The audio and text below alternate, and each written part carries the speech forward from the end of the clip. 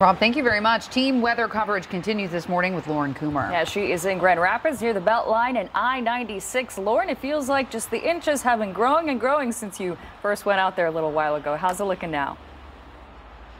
Yeah, that is true. Since we've been out here about an hour, I would say that there is an extra inch of accumulation. So we're seeing about 6 inches in this area of 96 and Beltline. Right behind me here is the Beltline, and it is pretty clear compared to a lot of roads here in Grand Rapids. It is a main road, so we have seen plows continue to work all morning. They were working into the overnight hours to make sure those roads are clear for this morning commute.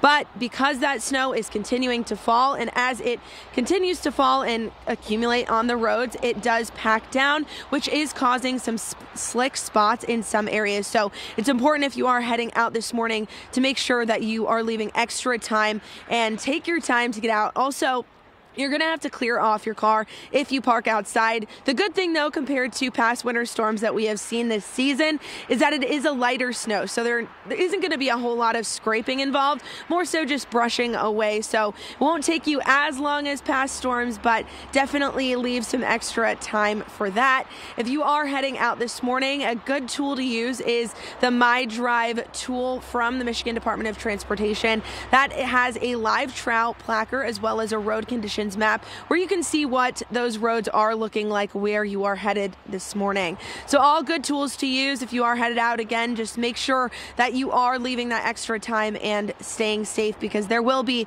those slick spots. For now, we'll send it back to you guys in the studio. Reporting live in Grand Rapids, Lauren Coomer, Fox 17 News.